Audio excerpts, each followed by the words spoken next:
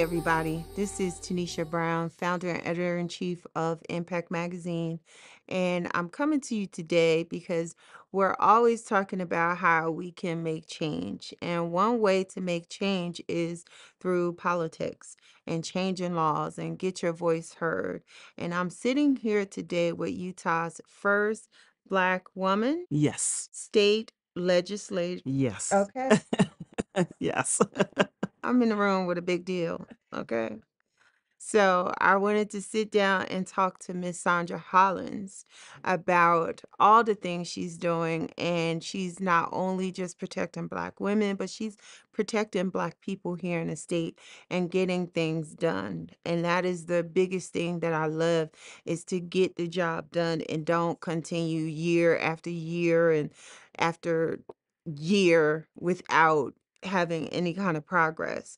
And you done been in this position just letting it happen. Yes, ma'am. So I'm excited to talk with you today. So you done came to Utah and busted it up, Mhm. hailing from Louisiana. Yes. Tell me about that culture shock transition from Louisiana to Utah. Yeah, it was a big cultural shock. My husband and I moved here in the very early 90s, like Mm. 89, 90.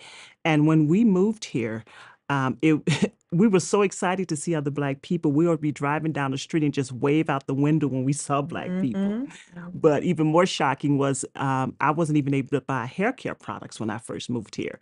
A lot of my hair care products I had to, when I went and visited home, I would pick them up. I would have someone from Louisiana ship those products here. And so it was a big cultural shock. Wow, wow. So as the years have gone on, I'm thinking about when you're saying you see people and you're like, "Hey, I'm doing that myself." Like, and we're in 2023.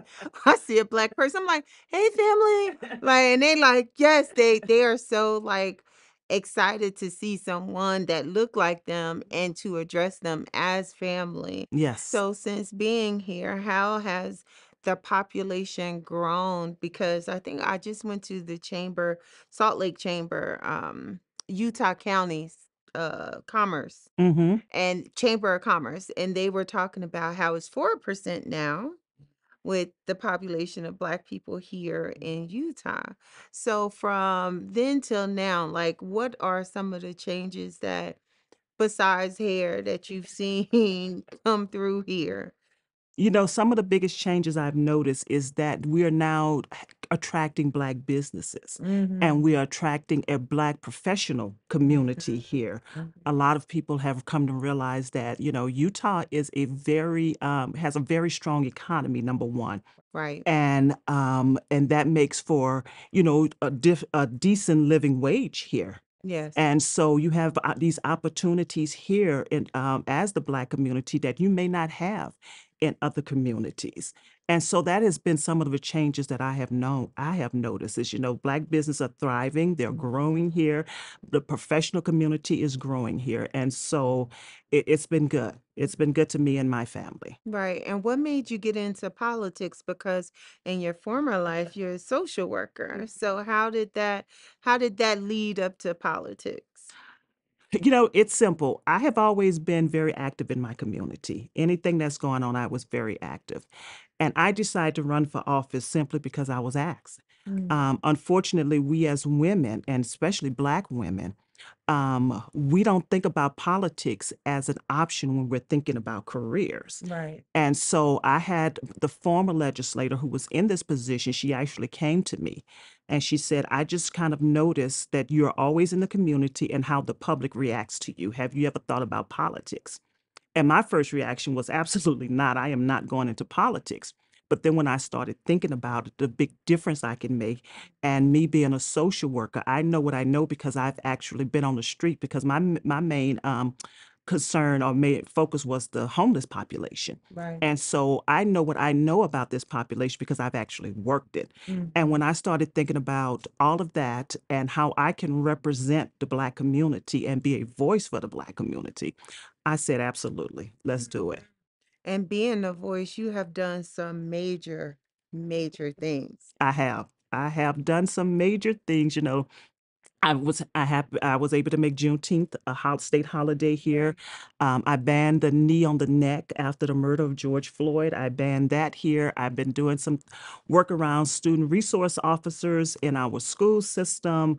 I passed the Izzy bill. We know we had a little black girl die by suicide, and so I passed a bill in her name to collect that data to see exactly who is being bullied in our school. So I'm trying to to do some bills that's going to have a big impact, not only the people who elected me, but also the Black community.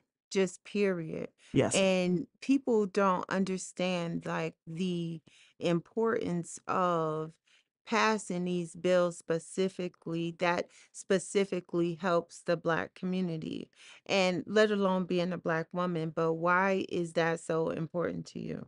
Because people will say out in the front, like we've had some presidents and everyone said, well, I'm not going to specifically focus on the black community. So why is that important to you? I'm saying black people, black politicians, right? Absolutely, Mhm. absolutely. I've heard it. I've come to realize when I was elected that I am not only the representative for District 21, but I am the representative for the Black community here. Because I've had people all over the state who have called me, and I'll say, "Well, did you contact your representative?" And they'll say, "Yeah, you're my representative. I don't care who's up there," because they feel that I can understand and I can relate to the issues, whatever they are having. Mhm. I embrace that. I know that there are some people that don't embrace that, Mhm. but I embrace that. I embrace that, and it's a heavy lift, but it's not one I mind carrying at all. Now, what advice would you give to anyone looking to get into politics? Because it's a different thing that we don't think about. We think about politicians being, old white men, you know what I mean? And we don't like, I remember being young and our mayor, Doug Palmer, he was the mayor for like forever. And he was a young man. And now he's head of the Democratic something. But I'm just saying, just being in politics at such a young age, like what advice would you give to someone that's looking to do and to be into politics? I would tell people that to jump into it with both feet. Mhm. That it is, if we're not at the table making decisions, people are going to be making decisions for us. And so it is very important that we be at the table. And not only that, one of the things I'm proud of is that little black girls see me. Right. People have wondered why I wear my hair like this, or wear braids at the Capitol, and it's because I want little black girls to see themselves Right. in me. And so I think we need to start at a young age, Mhm. letting little girls know that this is a career path for you Right. and something to look at. So we all have a voice, we all have a lens in which we look through things, and it's important that politics is one of them. That is so amazing. And you know what? Novi Brown, she plays on Sisters, and she is very adamant about wearing her natural hair everywhere, anywhere that camera is at. She said because for black girls to see, then they know they can be themselves, number one, and that is attainable. And to show that it is attainable is like the best thing because as a child, I didn't even think about politics at all. But seeing someone like you looking like me, then I can believe that it is attainable. So being able to be like, what is like the first step of it being attainable? Like, how do I go and say, okay, I'm being politics, which way should I navigate? First of all, find out how do you want what role you want to play in politics. Not everybody wants to be out front. Not Right. everybody wants to be Sandra Hollins. And Right. I realize that, but there are different roles in politics. For some people, it's working more behind the scenes. Maybe your thing is being a campaign manager or volunteering or working on a campaign. Maybe your thing is to lobby, Right. to be up there lobbying for different bills, to pass or not pass. So look at what role you want to play Okay. in politics, and there's so many different roles there. And also look at maybe at the school board level, maybe the city level. Mm. Look at what you want to do and what role you want to play, and then that's where you start. I love it. So, any advice to someone who is in a city with a population of people who do not look like them, and you have a small population of people who do look like you, like, what advice would you give to them who are seeking to make change? You know, I would say find people who are like-minded. Mhm. Find people who want to make those changes, the same changes you would like to make. And sometimes those people will look like you, sometimes they will not look like you. Right. That's where our allies come in. That's where our friends come in.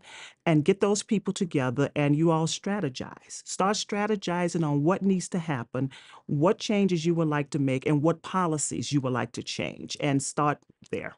Yes. Mhm. And far as Black women, any, like, we talked to Dr. Baden about the disparities in health. Are there any, like, and we talked to Amber, who is an attorney here.